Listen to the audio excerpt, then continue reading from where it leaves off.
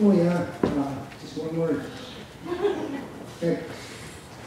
My uncle, he's in his 90s now, and he's kind of comical. I always sit with him and he always tells me stories, jokes.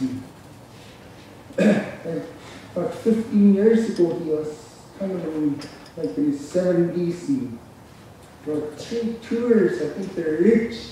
They're from down south, and they wanted to hire somebody to pick them up their boat, and they're going to pay lots of money.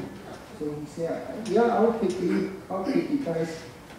I have my boat and everything, and they're going to take them 1 week, 7 days to go up. And I think they paid him $200 a day or something. And they started off, and with one guy, there's 3 tours, and one guy, he swear lots, every second word was swear word. And that old man, he didn't like it, so he was driving his boat, and then he was thinking of something. I wonder how he can stop him from using bad words. And so he cut a piece of white paper, but this white, and he put it around his neck.